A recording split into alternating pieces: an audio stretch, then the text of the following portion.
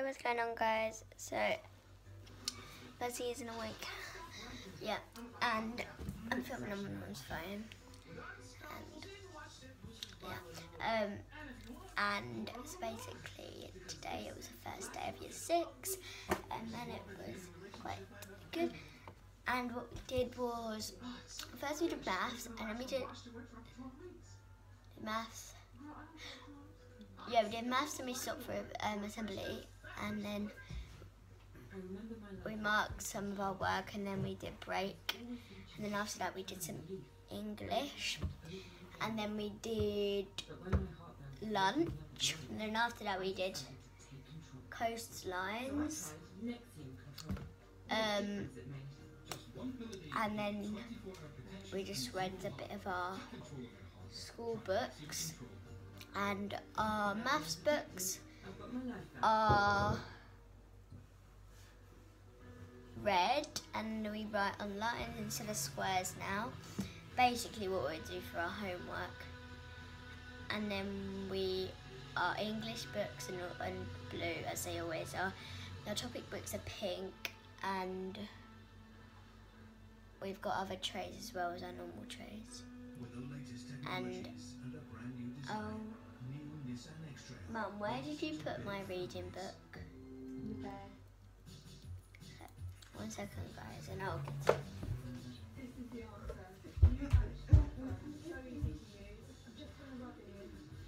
Glenn, I've had an idea.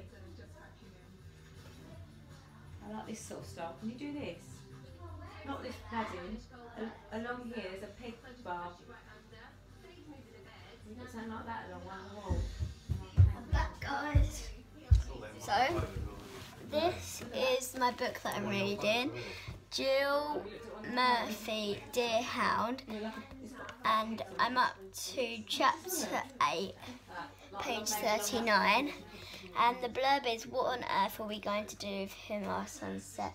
Alfie is a young deerhound. He loves his boy Charlie and cheese, and he's very good at digging holes and not much else. But poor Alfie has lost. He's never been away from home before, and he's scared of thunderstorms and been hungry and never seeing Charlie again. Meanwhile, Charlie doesn't know what to do, but one thing is for sure. He'll never stop looking for his deerhound. Can Alfie ever find his way back to Charlie and his great big squashy bean bag in the kitchen, covering illustrations by old? If you loved Alfie, you must meet Mildred. And it's a 5.1. And we also have these reading records. So you basically have to write the title and write what the book's about, and then we have to do AR quizzes. So, and then in the middle, today what we did, we also did spelling today, I think I said that. We had to test with a partner, we had to test them. So say, you have to say to a partner, accommodate, and have to write it down, and then company, cause, and aggressive, achieve, and amateur, or category, cemetery, committee, communicate, community, competition, or competition, conscience, conscience, controversy, and and then they have to write it down. You have to mark them with a pink pen. And down the bottom is tricky words or new words that I've learned. And then there is top tips for the reader, which is here. And then we got homophones and commonly confused words. Then on the other side it's punctuation. And then there's the building blocks of sentences. And then we got ideas for sentence openers, national circling word list for 3 and 4, but this one isn't for us. These words are like accidentally, actually, address, answer, appear, arrive, believe, and all that. They're really easy, but then this is This is our ones. What?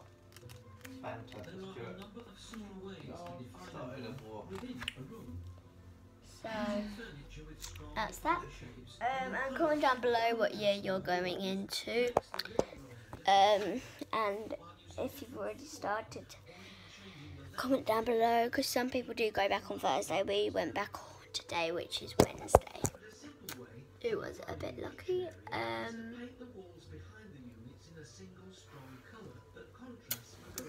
This is what she sent us, which is really good. It was really. I also need to put this on charge after I've uploaded this video that you're filming now on, because it couldn't record on here. I don't have enough storage, but my mum does, because that's basically a new phone. And I can take out my earrings, which is good.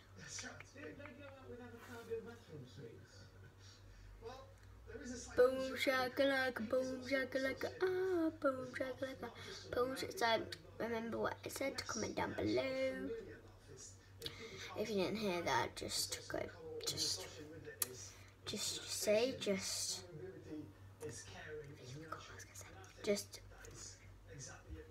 rewind the video.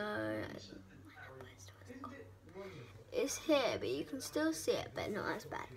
So it's okay. It says, I hope we're friends until we die, and I hope we stay close friends and since good. Okay, so I'm gonna end the video now, guys. So remember what I said, and I think I've already forgot mine already. What I was gonna say. So peace out, and I'll see you tomorrow. And I've got my football match tomorrow. So, and my 11+. So goodbye.